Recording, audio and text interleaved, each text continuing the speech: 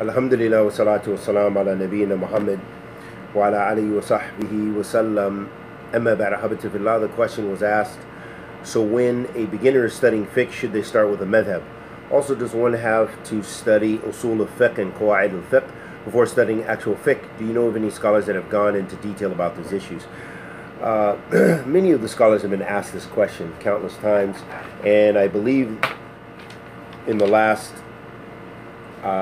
few questions that were posed and answered here were a translation from Imam al-Fawzan hafidhahullah ta'ala, in which he said that la bas, or in fact, if I don't want to distort his quotation because I don't have it in front of me, but basically he said to follow a madhab, not saying it's wajib, but definitely there's no problem with following a madhab, and many of the ulama of Ahl Sunnah concur with this view.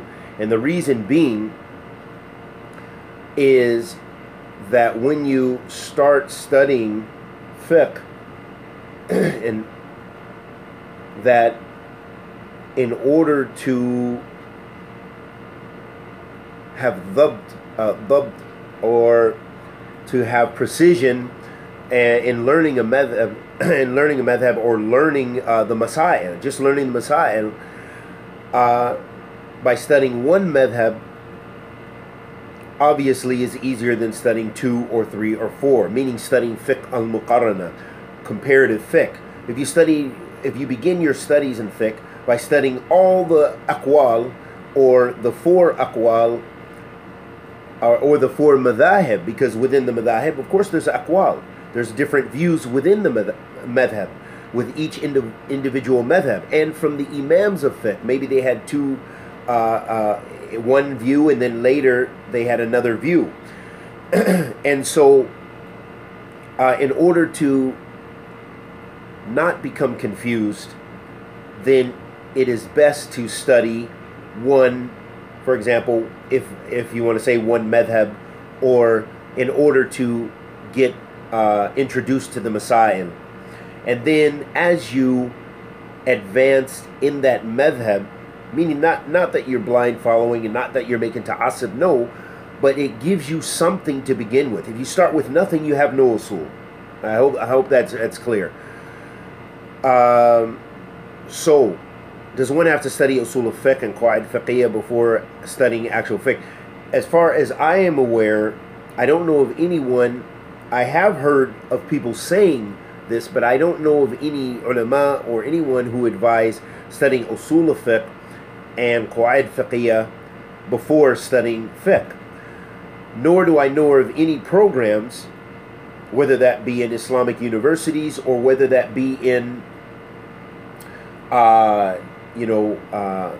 marakis or institutes or mahad, that studies a program such as that, meaning to give precedence to Qawaid Fiqhiyya and Usool of Fiqh over fiqh. No, because the fiqh is what you need to know. The Usool of Fiqh and the Qawaid Fiqhiyya is needed, but those are more subsidiary issues, and they are general principles that really are more important for the students of knowledge and the ulama. Not saying that the general Muslims don't need those, but the ones who are really going to be operating with Qawaid Fiqhiyya and Usool of Fiqh are the scholars in making fatwa and looking at masail and general trends, in general usul with regards to fiqh principles, on how to make tatbiq, how to make implementation of the principles of fiqh, and looking at the masalih and the mufasid and things like this. So those issues really come later after studying fiqh. So I don't know of anyone. I have heard something similar to this mentioned before, but I don't know any scholars, nor do I know of any madhabs, nor do I know of any books to refer you to, or any ulama that say that. I don't know of any, and nor do I know of any universities that do that. Instead, usually they introduce Usool al-Fiqh and Qawaid Fiqhiyya and things like this, these sciences, later in the studies. So, for example, if you're in Jam Islamiyya, I would imagine, and your specialty is fiqh or sharia, then you will probably study Usool al-Fiqh courses maybe your second year in the university, perhaps in the first year, but it's not going to be in the first term or what have you, but it might be in the second year or the third year in your studies. It's usually not something that's introduced, because also the Usool al-Fiqh, it requires, and Qawaid Fiqhiyya, strength in the Arabic language, and then you're looking at those fiqh masail, you know, the dalil, the dalail, and you're learning how to